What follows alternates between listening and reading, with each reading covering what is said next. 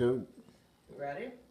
All right, so to open the loom, first you gotta release some of this warp that I've got wound on here because it's already pre-dressed. So to do that, this is your brake. You're gonna put your hand on the brake, hand on the brake, push down, loosen it, and then wind counterclockwise. Maybe come around behind me here and loosen up some of this warp. So that now this warp, we've got some hanging, we've got excess warp hanging down. Then we're going to come around to the front. Well, you can't really tell because of this paper. Right. I mean, now you can see the. So anyway, right. Okay, keep All going. Right, so let's see. Maybe pause it for a second. But first, I'm gonna undo the stroller. So I'm undo this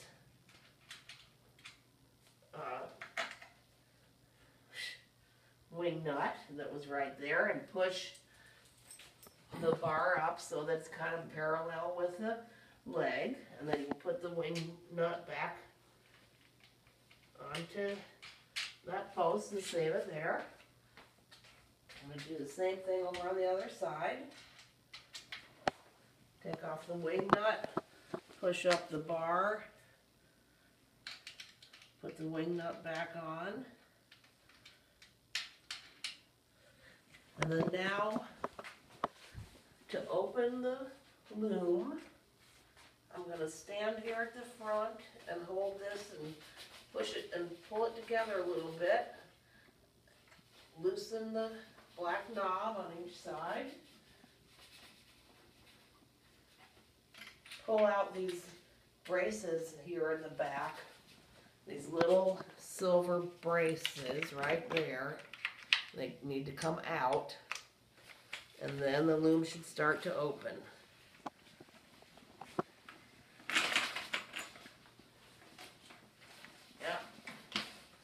Once it gets fully open, tighten her back up, and you're ready to start weaving.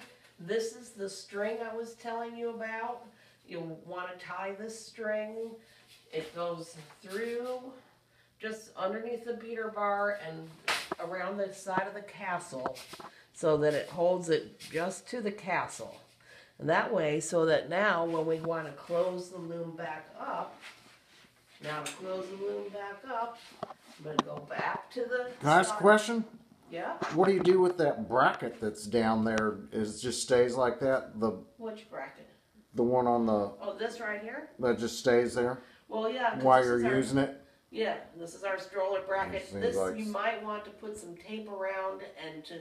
Because this edge... I was going to say, right. But yeah, you might want to put some tape around that.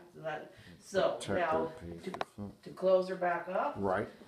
We'll go to the sides, loosen them up a little bit, start to lift, lifting, whoop, grab that back piece, and then put your pins in, or not? We'll jiggle it till the pin goes in, and then tighten. Jiggle it till this pin goes in, and tighten. And so now your pins are in. Pretty. The pins are in. Next thing I'm going to do is I'm going to go ahead and tighten back the warp up again. I'm going to do that before I secure the stroller. So I'm going to just take my hand here, and I'm pressing down the brake so it's engaged. And now I'm cranking clockwise because I'm cranking the warp back onto the beam because I want to tighten it up and hold it all nice and tight in place. But now I'm letting go of the brake, and now we'll put the stroller back on. Ellie, thank you. Flip this bar down, goes over the bolt, put the wing nut on. That bar is in place. Come back over here to the other side.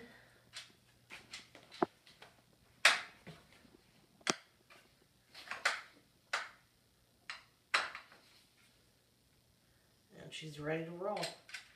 I also always recommend when you lay it into your car, I like to lay it, into the car with the breast beam down. So when you take it up to the car, you're going to be, this is your car, this is your breast beam, and the reason why we want the treadles going up this way, and then we're going to tilt the loom and we're going to put it in the car like this, so that when it's laying flat, your treadles will be up. We don't want to put it in the other way because then the treadles could get stuck as you try to slide it up into the car, right? If we tilt this way, that could be harder. So put it in front of the loom down, put a blanket over the top, and should slide right in. Again, you have an apron rod tied to the front. 2 more apron rods tied to the back, plus the lease sticks and directions, the manual, a shuttle, and a couple of bobbins in that bag. So you should be all good to go.